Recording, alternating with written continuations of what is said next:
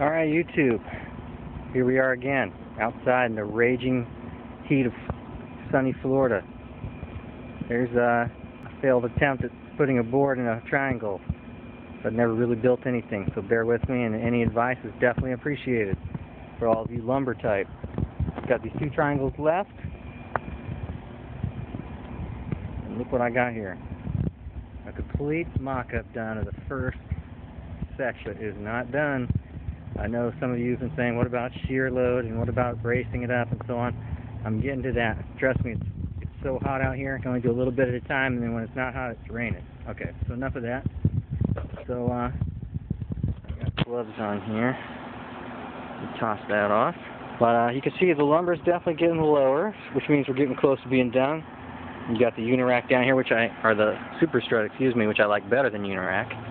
The spacing on the Super Strut up here, and if I call it Unirac again, it's Super Strut. The spacing here is 48 inches, and then between there it's enough for the ends of the panel. So I did 48 inches because I wanted to be able to adjust up and down on these panels. These panels are about, the smallest one's about 62 inch high, but the biggest one is like 66 inch high or 68 inch, I don't remember exactly. So I need to be able to adjust up. And besides that, I want the bottom row here to be high off the ground so that I don't get any splash from rainwater. Let me show you how high it is right now. If it's not high enough, rainwater will hit and cause mud and dirt and whatever else to get up on there. Plus the plants and stuff are going to grow. You know, solar panels act as a nice little water funnel straight to the ground in front of them. So you get a nice big bush of plants in front, and it's easier just not to clean that up or cut those down all the time. If the panels are close to the ground, they'll end up covering it. Now, in my testing, and you can test this too if you'd like, plants don't seem to cause much of a difference in solar power generation. You take a panel, put a plant in front of it, just on the bottom, you know, maybe 4 or 5 inches up it. It really does not change it. I don't know why that is. Maybe the photons pass through it and the panels, you know, and the plants eat different things, so who knows. I'm going to put a brace in here, either up and down or diagonal. A 45 would be nice, but it's going to be real difficult. I don't know if a brace up here will work. So you lumber type, contractor type, you know, tell me what to do here. I'm not real sure. And then the other thing I'd like your help on, if you could,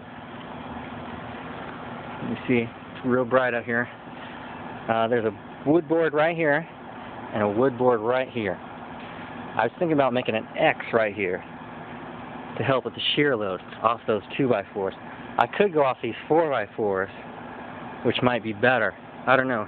Is there any kind of building technique or something you use for that, or should I just make an X and call it good? I mean, I've got these pieces of Super Strut here that are lag bolted down. We'll go take a look at those in a second. On each end, and I hung from this thing, and super strong. It does, you know, tilt maybe an inch or so left and right, so I am concerned about the shear weight, and again, you know, it's not complete. That kind of stuff will be addressed. We will make sure that we don't have a problem, because we're going to have 600 to 800-ish pounds of panels on here, so we definitely don't want this thing to collapse in a heavy wind or rainstorms. And I have a feeling that this year, hurricane season is going to be pretty wild with this hot and cold, crazy weather. So, 1/2 inch by 4 inch lag screw. The head did not go through here. You know, I was thinking, I went to the store, I measured this and thought, oh, okay, 1/2 inch bolt, no problem. 1/2 inch will fit in between here. The head did not fit. The washer was a little bit bigger, and then the socket that I used, because I drove these in by hand after I drilled the holes, the socket I used was much bigger. I think it was 3/4 inch. So I took some brake calipers, and I actually split these apart with the brake calipers, because I work on cars too, love cars. And then just drove my socket in there, pulled the brake caliper out, no damage done, no problem. The parts we're going to use to attach still slid in there, so it's actually pretty good. You know, now I got this nice big lag screw in here. So one more look from this side. This thing's monstrous. That's a 6-foot ladder. This thing's like 8 or 9 foot tall. I think it's 9 foot on the back there. Alright. Until next time, YouTube, I gotta get out of here. It's way too hot. Peace out from sunny Florida.